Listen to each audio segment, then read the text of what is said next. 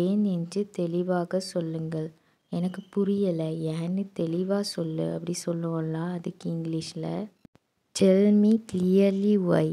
Tell me clearly Y. இந்த சென்டென்ஸில் டெல்னா சொல்லுங்கள், கிளியர்லினா தெளிவாக, ஒய்னா ஏன். ஏன் மறைக்கணும்?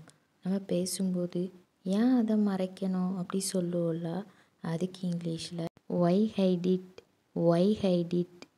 ஏன்னா ஒய், மறைனா ஹைடு, அதைனா இட்டு. இட்டுங்கிறது அது அதை, ரெண்டு நாளும் இட்டு தான் யூஸ் பண்ணணும்.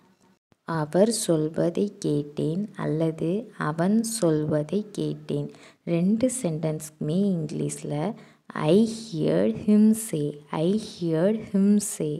இந்த சென்டென்ஸில் ஐ ஹியர்ட் நான் கேட்டேன், ஹிம் சே அவன் சொல்வதை.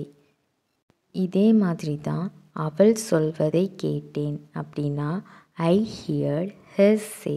ஐ ஹியர்ட் ஹெர் சே. அவனுக்கு புரிய வைத்தேன். புரிய வைத்தேன்னா I made understand. I made understand. ஹிம்னா அவனுக்கு, இந்த ரெண்டையும் சேர்த்து தான் I made him understand. I made him understand. அவனுக்கு புரிய வைத்தேன்.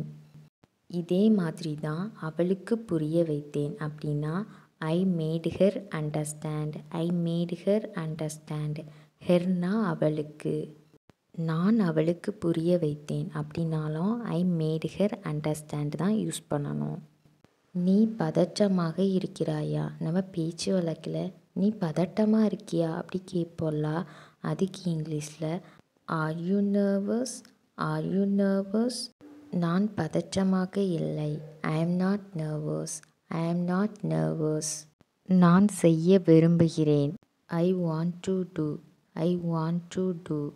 இந்த சென்டென்ஸில் ஐ வாண்ட்னா நான் விரும்புகிறேன், டு டூனா செய்ய, ரெண்டத்தையும் சேர்த்து ஐ வாண்ட் டு டூ நான் செய்ய விரும்புகிறேன். நான் அறிய விரும்புகிறேன். I want to know. I want to know. நான் விரும்புகிறேன்னா ஐ வாண்ட், அறியனா டு நோ, ரெண்டையும் சேர்த்து ஐ வாண்ட் டு நோ நான் அறிய விரும்புகிறேன். நான் அமைதியாக இருக்க விரும்புகிறேன். I want to be silent. I want to be silent.